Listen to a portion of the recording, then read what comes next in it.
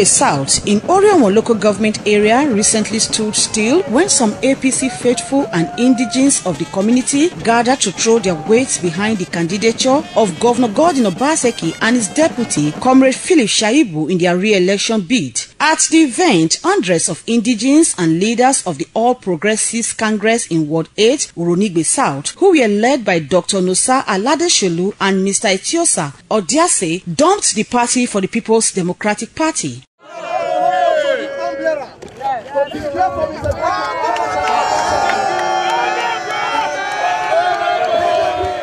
According to Dr. Aladesholu, the achievements of Mr. Obaseki are unquantifiable, hence their endorsement to enable him continue in office for the next 4 years. Speaking, the state coordinator, Governor Obaseki face-to-face campaign, Mr. Etiosa Odiase said they decided to lead thousands of supporters to the new party of the governor following his antecedents. I was the APC leader of APC Urhonigbe South, and I have decamped to PDP with thousands of our members of Urhonigbe South, and we are sure to give Godwin Obaseki victory come September 19, 2020. Our goal is to deliver Obaseki.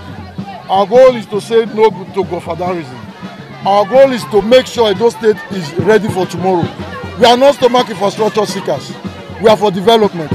That is why I'm leading thousands of my supporters to PDP. PDP!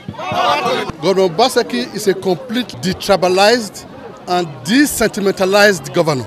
He has introduced a paradigm shift in governance. It is no longer business as usual, where things were done for personal interests. Earlier, the local government PDP party chairman, Prince Tali Idwoze, presented the PDP umbrella to the APC defectors in Urhonigbe South. I welcome you all to PDP.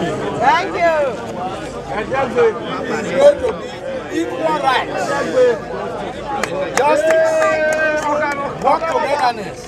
Our goal, togetherness, come September 19, Amongst the defectors are former member of Edo State House of Assembly, Barrister Friday Ogieraki, former NDDC Commissioner Peter Osaitin Enogiewu, and Speaker Orhionmwon Local Government Legislative Arm Hope Enogiewu. Patience Osarogiuwa reporting.